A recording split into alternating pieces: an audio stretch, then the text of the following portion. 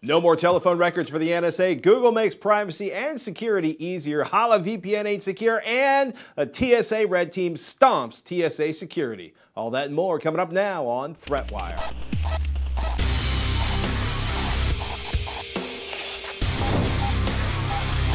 Happy Monday, people. I'm Patrick Norton, and this is ThreatWire for June 1st, 2015. Your summary of the threats to our security, privacy, and internet freedom. I'd like to start with a huge thanks to everyone watching, especially the folks that are supporting us at patreon.com/threatwire. With that, let's get started. First up, did the Patriot Act expire last night? I'm going to quote NPR here, quoting Senator Mitch McConnell sometime May 31st. That's Sunday, as in yesterday. Quote, "We shouldn't be disarming unilaterally as our enemies grow more sophisticated and aggressive, and we certainly should not be doing so based on a campaign of demagoguery and disinformation launched in the wake of unlawful actions of Edward Snowden." Meanwhile, on Sunday, Senator Rand Paul battled to make sure the USA Freedom Act would not get voted on before midnight, at which time key parts of the Patriot Act would expire. The ones used by the NSA to justify bulk metadata, you might know it as massive phone records gathering, or the FBI, the stuff they use to gain Patriot Act wiretaps. In fact, the NSA told CNN it had officially shut down the bulk metadata collection program at 7:44 p.m. on Sunday, well in advance of the midnight deadline for the sunset of the Patriot Act powers. What does all this mean? Well, the USA Freedom Act will probably get passed later this week. It's a compromise between privacy advocates and, color me biased, the folks that believe spying on all Americans all the time is the only way to keep America safe. As far as the bulk metadata stuff, the Freedom Act telephone record storage, well, it gets shoved to the phone companies instead of at the NSA. So the data will still be gathered, just stored off-site, which is pretty accessible if you're the NSA. Meanwhile, the Justice Department will still be able to gain wiretap orders for ongoing investigations under a grandfather clause in the Patriot Act. And that's just the tip of this iceberg. I'm greatly oversimplifying the battle in the Senate and skipping large parts of the USA Freedom Act. We'll look at it more later this week, especially if it passes. Gmail, Docs, Sheets, Hangouts, Calendars. Darren Shannon and I joke a lot about having given our lives over to Google, and we're only half kidding. If anybody ever cracks into my account, yes, I have two-factor authentication turned on, they can pretty much wreak havoc on my personal and professional life. Just make it a mess. So Google promised more security in Android M back at Google I/O. M's not here yet, of course, but this morning Google dropped 2 new websites to help you figure out what's going on with your life on Google. The big one, myaccount.google.com, makes it much easier to find the tools to change sign-in, device, ads, and other settings on Google, and they even created a security setup wizard to help with passwords and to verify your devices. Amazing how many devices I've logged into in the last year.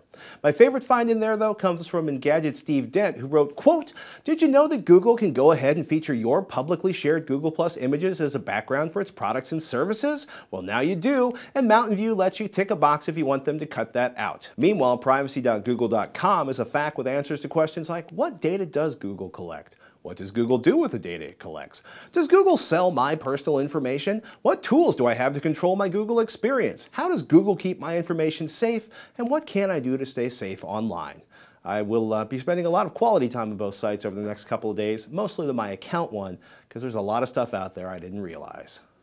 I know Darren told you on Friday about Hola VPN and the possibility of using it as sort of a tool for doing nefarious things on the internet. Kind of a different spin on that this morning on cnet.com. Basically, a story from Adios-Hola.org, which is a security group that pretty much wants you to stop using Hola, you and the 47 million other people that apparently are using the VPN service to dodge geofencing on video content. In any case, Adios-Hola.org says, 1, that they allow for you to be tracked across the internet no matter what you do. 2, they send traffic of strangers through your internet connection. Makes sense, it's peer-to-peer. 3, they sell access to third parties like Darren told you, and they don't care what it's used for. And 4, they let anybody execute programs on your computer. Now, in theory, that one's actually been fixed by Hola, but there's a workaround to get around the fix by Hola to allow people to remotely execute programs on your computer, which is something you never want people to do. So do yourself a favor. If you're a little concerned about Hola using their company called Luminati to sell access to your machine or the network your machine is on at 20 bucks a gigabyte to do who knows what with your ISP connection, do yourself a favor. Listen to the crew of security researchers behind Adios-Hola.org. They claim they don't work for competitors. They say they stand to make no financial gain. They just want you to stop using Hola right now. And given the number of VPN alternatives, it's probably worth considering.